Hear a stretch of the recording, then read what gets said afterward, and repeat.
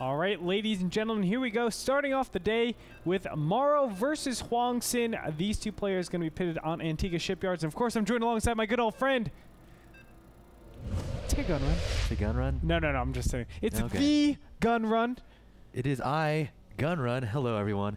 Yes, and we're heading into a sweet Protoss versus Zerg match. Can't wait to check this out. It is our dear old friend Hwangsin and my dear old friend Morrow. Oh, I'm so in love with I have a question real quick. Yes, I know this is going to be a little bit off, but you know, people have asked me, "Are you the Grey Torp?" Do people ever say, "Are you the gun run?" The gun run? Not yet.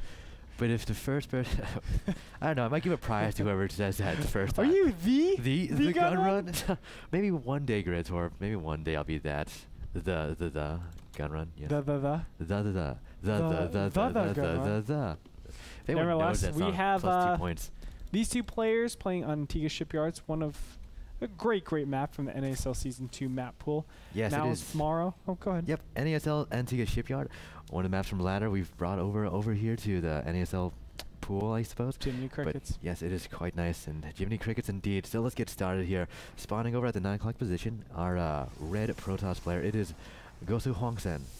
Very nice. Yay! GGGL. Yes. And over here with the blue Zerg, we do have Mal's Morrow spawning over here as, or in the 245 position. Now, you know, one thing I miss so much about like the Korean scene is when they chant.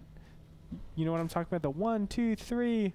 Morrow fighting! Absolutely, man. That's like something that I really miss from the Brood War days. I miss being in Korea, man. When I was over there, I got to check out a pro league, and there were so many high school girls there. And sick, right? When you have that many high school girls all together, just like counting down, it's just so amazing. When are we gonna have that, Grey Torp? When are we gonna have that? If I had that high pitch of a voice, I would snap call and do that every single time. Absolutely. Unfortunately, I don't.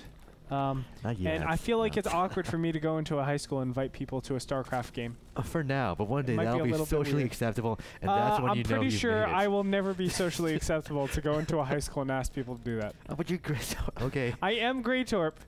You're the Grey Torp. You know, my age only goes up, and it just gets creepier. Divide by 2 plus 7, Grey Torp. That's all I'm gonna say. Divide by 2 plus 7. So anyway, right now I will be, well, in a little bit, well, I will be 19. That's 19? my lowest cutoff right there. That's the cutoff? Yep. Yeah, I don't feel like dividing like an odd number right now, so I'm not gonna even mention my age. So yep, Morrow here going with that hatchery, and yes, we do have our spawning pool up already though. So spawning pool first, hatchery later, and yes, getting the extractor up already. Yep, so goes to Hwangsin, already gone and spotted this out. He's just going around. Morrow on the other hand, oh, actually is already inside of his own base. Yeah, I'm just seeing what's up. Even made a triangle. And it does look like it is. Let me go ahead and, yeah, it is pretty geometrical. Look at that 90 Is that a 90 degree? That is a 90 degree angle. It looks like it's a 45, 45, 90. That meaning whatever the sides of these, this will be the sides X radical to X radical to. Radical to the hypotenuse. Right? That's going to be the measurement of the hypotenuse. Just to let you know, for 45, 45, 90, as opposed to a 60, 30, 90, which is X, 2X, or it depends if I'm talking about the... okay, I'm just going to stop. All right, Professor Grey Torp. I was actually intrigued for a moment there because I forgot most of this. It's a lot to if I don't have a diagram. Yeah. Exactly. Yeah, and it's hard to draw diagrams. There's no telestrator feature in this game. If the side opposite to the 30 is X, you have the other side is 2X, and the last side is going to be radical 3X, I believe. Gosh, it's been so long. I can't wait for the future of eSports when we all have telestrators, so I can actually draw out these mathematical formulae.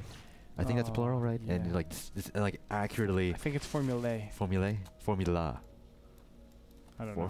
Yeah, whatever it may be. I'm a math major. I'm definitely not an English major. So I just say 2 plus 2 equals 4. And that's all you need to say because you know that's true. Plus or minus square root of b squared minus 4ac over 2a. Quadratic formula. Wow, way to say that super fast.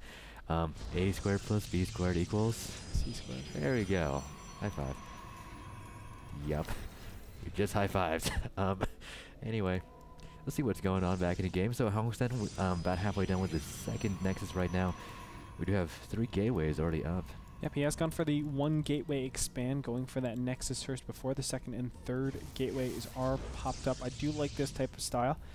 Interesting to note that he has tons and tons of sentries, 4 sentries, to start us out with things. So this is what we have been seeing from current playstyle and current metagame of PvZ. I'm interested to see what Morrow does. Normally we do see a very quick 3rd being taken off this, but no quick 3rd taken just yet. He's just droning the crap out of his. Holy crap, 13 in production. Very cool. Let's go ahead and look at the income tab. 41 to 28.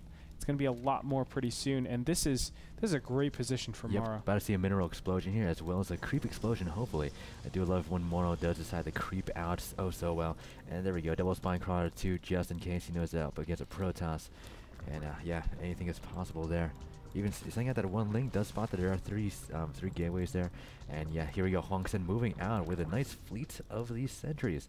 So 5 sentries, now he will just return those after taking out that one Zergling. But yes, Morrow is indeed creeping it up. A second creep tumor has been plotted down as well. Cool. This will be some sort of aggression coming out from Hwangsin. We do see a 4th and 5th gate are up right now, and he's walled off completely. He just chucked that pylon in there, so this will be a very, very strong aggression. Morrow should see this based on how many sentries there are. Normally you don't see this many sentries, 8 sentries going out into the middle of the field, so instantaneously I would expect him to throw down additional spine crawlers, get those Zerglings out of there. You know, this is going to be tough for Morrow to stop, to be completely honest. Yeah, this will be a bit difficult. With that many sentries and the way this map is set up in this location, it's going to be very difficult. There it is, the proxy pylon, and he's heading it right up the ramp. It's going to be very instrumental how he decides to engage this and when he does too. Looks like Hwangsin will check for the 3rd. But yeah, looks like he doesn't see it at all over there. There's plenty of creeps, so he will have that speed advantage on there when Morrow does decide to engage. But yeah, here we go. Looks like another pylon as well. Yep, what I love about this is Morrow is throwing down the additional spine crawlers. Now finally the Zealots are coming. And what is he going to do? Yep, there's the map warping. He does have vision to the high ground due to those units on top. Morrow will go after that probe just to ensure. Yeah, no more pylons will be coming up, but yeah, these 2 queens are doing the best as they can as those Zerglings are holding those Zealots back. Now forced to flee. We do have some Banelings being morphed up right now. Oh, and Morrow in a lot of trouble. He might have to pull drones right now. There are so many sentries, so many stalkers right here. And oh my god! He does make it work!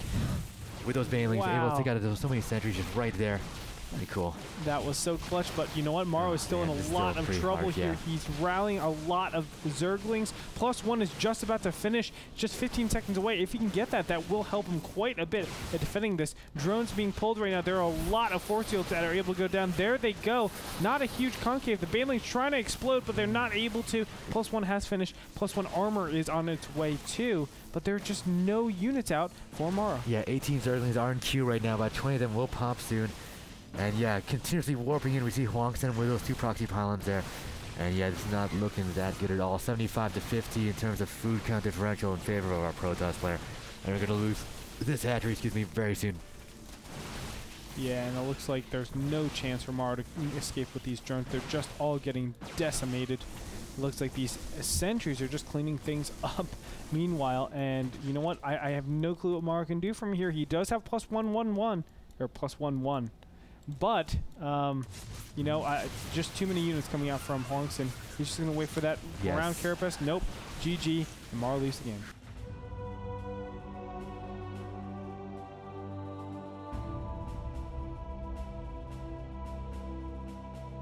That's got to be pretty painful to be taken out like that. Yeah, absolutely. I mean, you know, I think he kind of suspected it, but he just did not do the necessary things. A lot of times Protoss just go out and go into shark mode, we call it, where they just poke out a little bit, say, hey, make some units, make sure you make things, and then I'm just going to pull back. Normally, we don't see the 5-gate continuation to that, but it's good that Hwangsin added that in there, really caught Morrow off guard, and Hwangsin's going to take an early 1-0 against his opponent. Yeah, it was just such a huge flood of momentum there as soon as he dropped both of those pylons down and continued just warping units that Morrow really just could not handle that. He did have that nice bit of Baneling luck, but really just wasn't enough, given that he could reinforce so well. Precisely. And Hwangsin just taking out that game. So we're proceeding to our second game here. See you soon.